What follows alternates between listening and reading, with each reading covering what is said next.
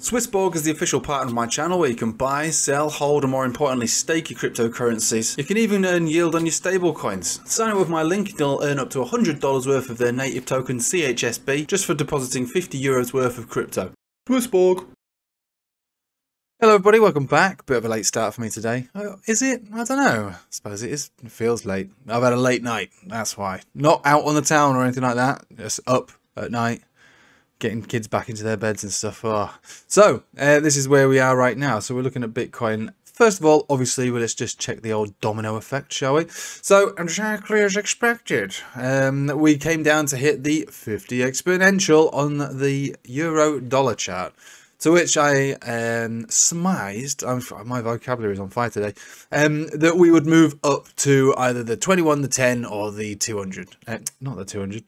The 20, the moving average, the Bollinger Band Center, and it looks like that's the destination we're moving at the moment. Based upon the chart, it's working as I expected. But it was also encouraged by some soft words by the Fed and Biden and everyone like that. But if you take all of that nonsense out of the equation, the chart's doing exactly what it was, what we assumed it was going to do, which is a retest of this lower zone, get reabsorbed back into the Bollinger Band, and then move a little higher before a rejection at any one of these zones, really.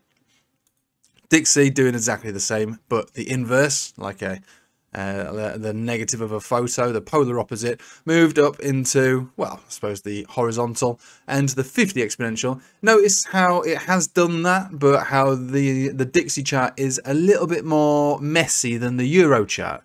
You know why that is?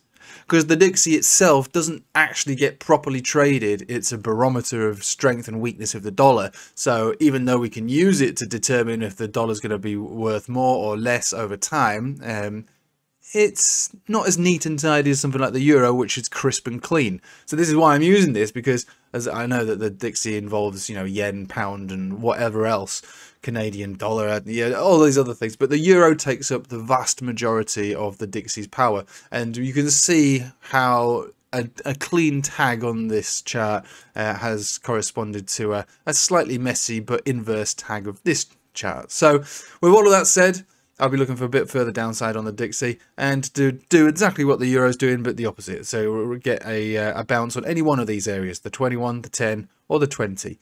So that's exactly as expected. So with all of that said, we won't bother looking at stocks. With all of that said, what are we expecting for Bitcoin? Well, Bitcoin actually did exactly as expected yesterday, didn't it? I said, look, we're going to be a pretty boring, sidewaysy kind of move with the possibility of moving up to the range high of 23,300. Where did we move up to? 23,450. Fair enough. Yeah. Not exactly as expected, but we were reabsorbed back down to close the candle bodies below 23,300. And we're still sort of moving and meandering around those areas. Not a massively bullish chart. And on the 4 hourly, I have to say, not a massively bearish chart either.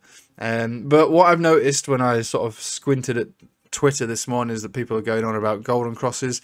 Yes, you are correct. There is a golden cross down here. I don't focus so much on simple moving averages when they golden cross, especially for crypto, because they are it's so lagging. I suppose for Bitcoin it probably has a bit more weight, but they are so lagging. And let me just explain what a golden cross really is.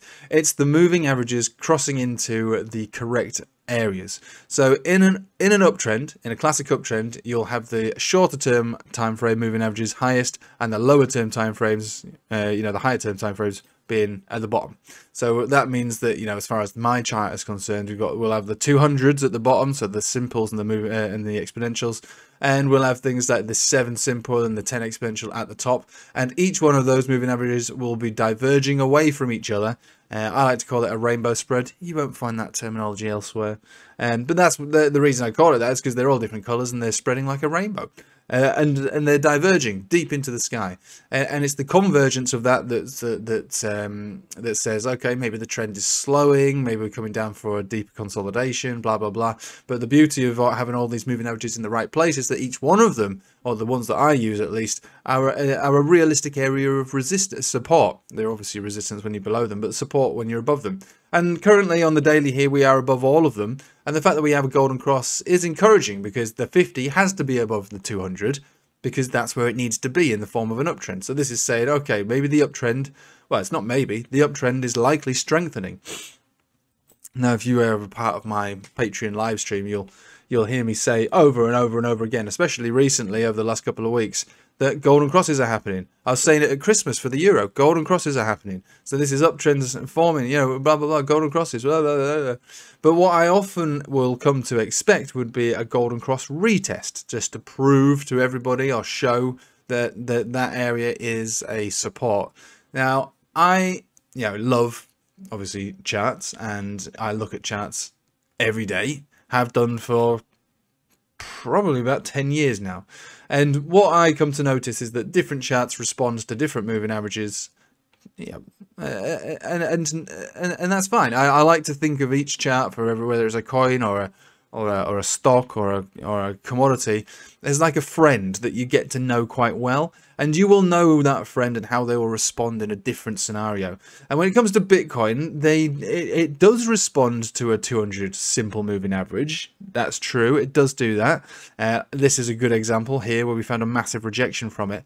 But for the most part, I find that with crypto especially, and Bitcoin mostly, that the exponential moving average, which for me is this white one, is the more significant, right? Exponentials are basically moving averages, but they even though they're lagging with the same time periods attached to them, they move more dramatically with the volatility, so they go up and down faster. It's a simple overview of it, really. And so with that said, we don't have a golden cross on the exponentials yet. This is, I suppose, relatively common given the fact that we're coming out of a bear market, because the moving averages have diverged faster because they're exponentials, which means that it's going to take a little longer for them to recover and build that build the divergence of a golden cross with the exponentials. And the 200 exponentials currently sitting at the top of this buy zone at around about 21,400, give or take, right? And again, it's going to move up every day. So, and that would be the area where I would be looking for a pullback into. Maybe not now, maybe a little bit later, maybe once we golden cross on the exponential. So yeah, we've got the golden cross, that is true, but we are looking for an exponential golden cross to really kick it up a gear. Let's just go back in time a little bit to the last bull market beginnings, the humble beginnings of the last bull market, 2019. Who did we see cross first?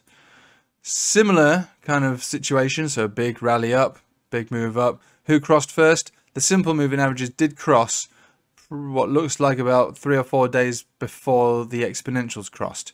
When the exponentials crossed, we got a pullback, a decent pullback, but not a full-on retest, but a triggered retest of the 21 exponential, and then we powered on through to make a significant high, blowing off our top around 14,000. So I would be still looking for a pullback along the lines with or without this golden cross, but especially with the golden cross, it seems to be more often than not that is the most likely scenario. And again, you know, I'm not suggesting everyone joins the Patreon, but you will, if you are members of the Patreon, you will have seen it so many times on the 4 hourlies, and that's now we're looking for it on the dailies because we're getting golden crosses happening on some altcoins on dailies. I always say, look, if you missed the first move, that's fine. What we're getting now is potentially a really good setup. You just got to be patient for it, and you've got to look for the breakout, the retrace, and the golden cross retest. And if you are able to wait for that and get it, then you're likely in a very significant area with a very good chance of immediate gratification thereafter. So yeah, we're all happy to see the golden cross. It's not a non-event, it is a real thing. It's not a signal, it's part of a structure which is forming on a higher term time frame, like a daily here, which is good.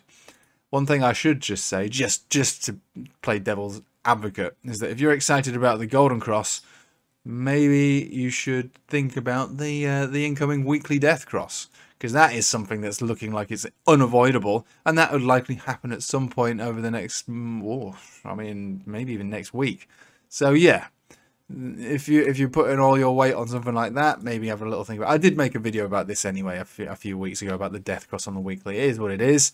It's such a lagging trend line on this weekly that I wouldn't put too much weight on it, but it is real. And actually, I made a video on this before we even broke out here, I think. Yeah, you have to go back on my YouTube channel if you can be bothered.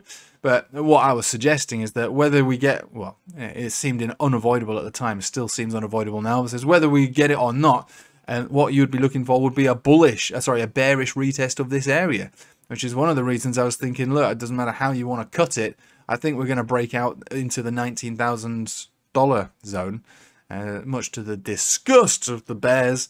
That's what I was saying, and lo and behold, it happened. So, you know, daily, yes, golden cross. Weekly, yes, death cross. Either way, we look for a move into it to see if it's genuine or not. So we'll be looking for a move down into the golden cross, just as we've been looking for a move up into the death cross. Anyway, I'll leave it with you there. I bet that's blagged you Swede, as they say around here, confused you a little bit. You know, two completely the same signal on two different time frames, offering completely opposite counter-intuitive moves to what Wikipedia will generally say.